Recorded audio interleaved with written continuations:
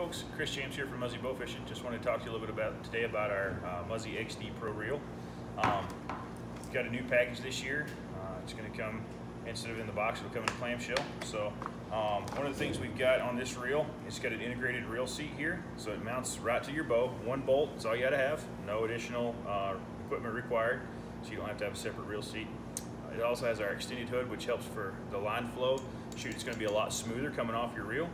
On the back here, instead of having a button like you would have on our typical XD reel, you've got your switch.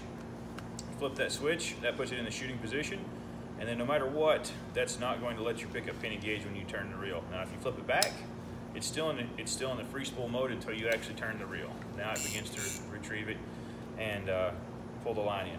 So that's a pretty cool feature, especially when you're shooting big fish, because it lets you, you have to flip the switch back over so you don't immediately engage in reeling and picking the pickup pin, so that you don't engage the drag, and that's usually when you're going to lose fish. When you shoot a big fish, you need to let it run for a little bit before you engage the line or the pickup pin, so that it actually gets its run out and it's not going to be fighting until you're up on it and ready to pull it in. So that's the new 1069 XD Pro Reel.